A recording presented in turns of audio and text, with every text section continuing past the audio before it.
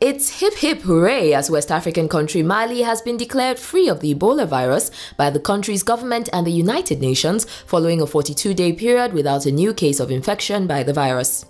A statement read by Usman Kone for the UN says, "I declare on this day, January 18, 2015, the end of the Ebola epidemic in Mali." Kone commended the efforts of the country's health workers and international partners for their work to halt the outbreak and thanked them for their hard work and resilience in overcoming the disease. The positive development was also confirmed by Ibrahima Sochefol, the head of the Malian office of the United Nations Mission for Ebola Emergency Response, who says that Mali had come out of the epidemic. The Ebola virus hit Mali a little over a year ago, with the nation recording 7 deaths. However, the last infected patient recovered and left hospital in December 2014.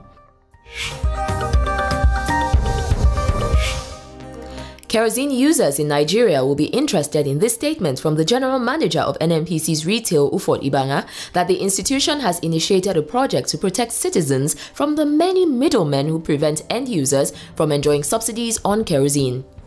The scheme, called Kero Correct, will see non-governmental organizations and volunteers drawn from all of Nigeria's regions assist in monitoring the distribution and sale of kerosene.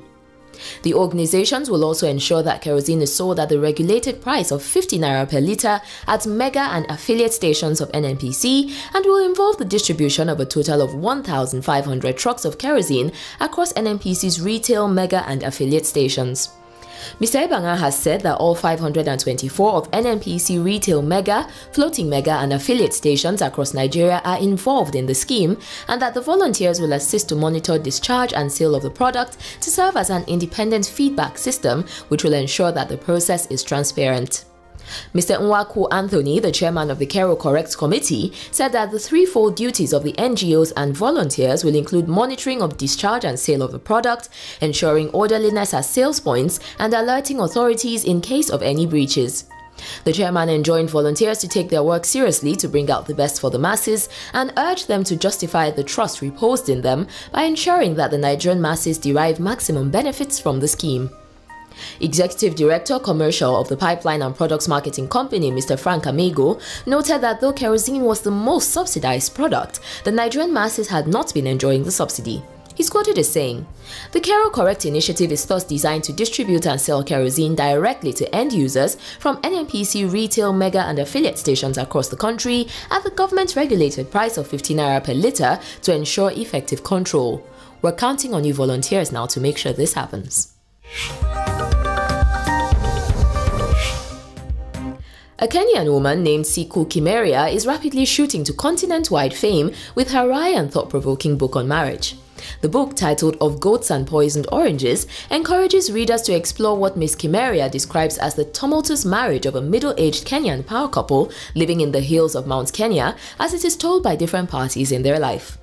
Ms. Kimeria took her book from Kenya to Uganda this year when she launched it at the headquarters of the Ugandan Women Writers Association, FemWrite.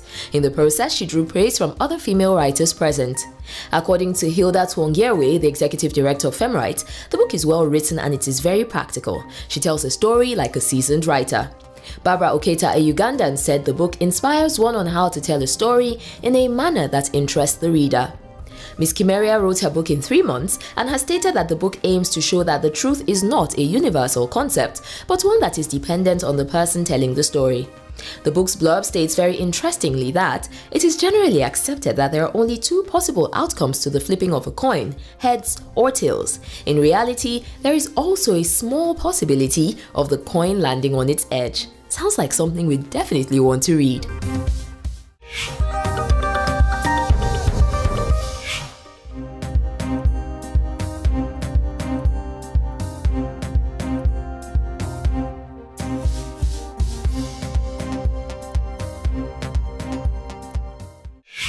So if you're just happening on the show, this is EL Reports, and every single weekday we share with you some of the most progressive Pan-African news every single day. That's right, guys, because every day there's good news and it is our job to make sure that you get to see, hear and experience it. We're going on a quick break now. When we get back, plenty more to come.